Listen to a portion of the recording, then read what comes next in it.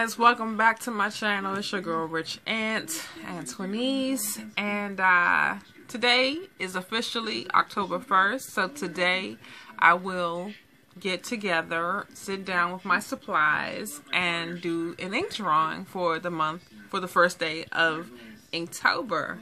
And I'm going to record it.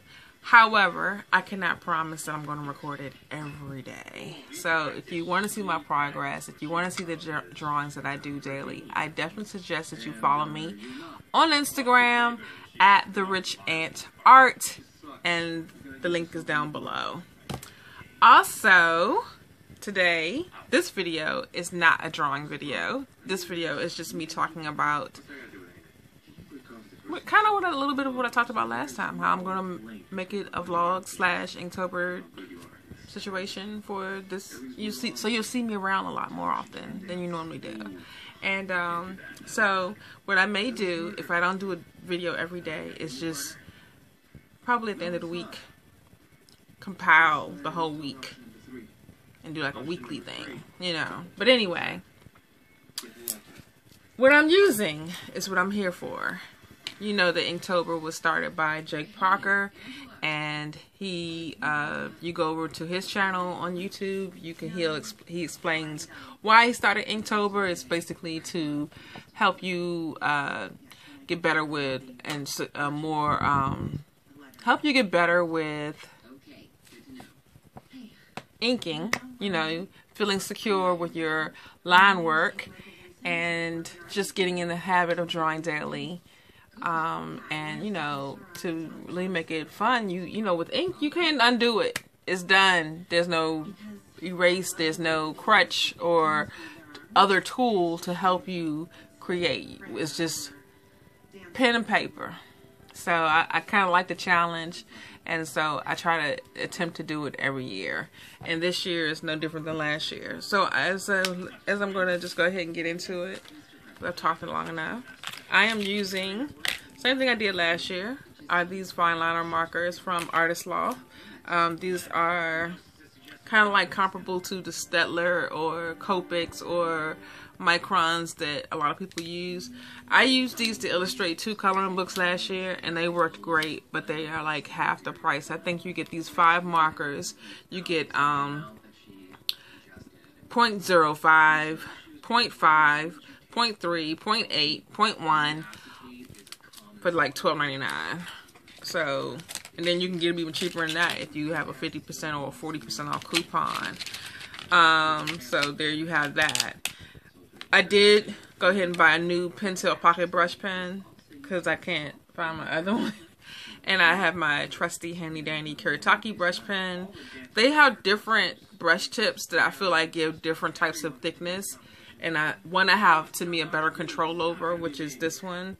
But I do use this one just as much as I use anything else.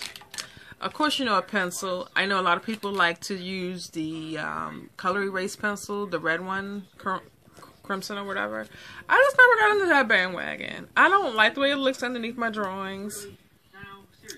It'd be different if I were actually painting it in color, like with gouache or watercolor or something. But I'm not. This is Inktober. I'm using just inks. So, therefore, I don't really like that look. White jelly roll pen. What's this? Sakura. And I have some inks. I have what I used last year, which was my Liquitex ink, carbon ink, India ink, and carbon black. But I picked up 2 colors. I got purple and I got teal. Looks blue on here, but it's teal.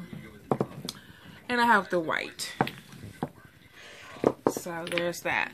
Now I'm also gonna pick up where I left off in this book. At first I was gonna use the watercolor pads, but I really want to be the person who finishes what she starts. And so this is the Inktober book officially. So I'm going to keep going with that one.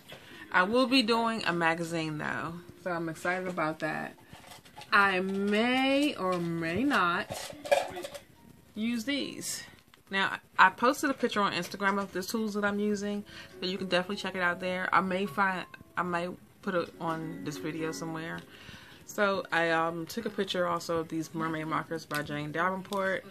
I like these markers. The colors are really pretty and bright, and they look really good on the paper, especially when you're using like really good heavy stock paper. You can really have some fun with them, but they're very unpredictable.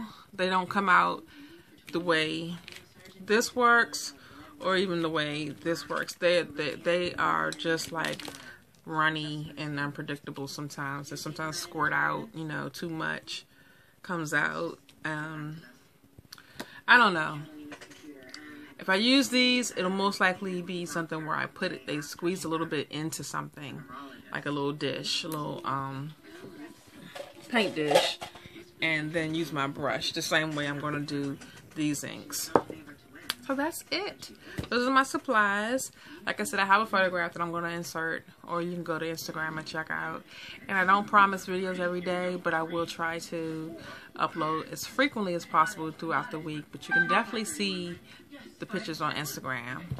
And I will be doing a little bit of vlogging also, just in the spirit of Vlogtober as well. I'm still working on her.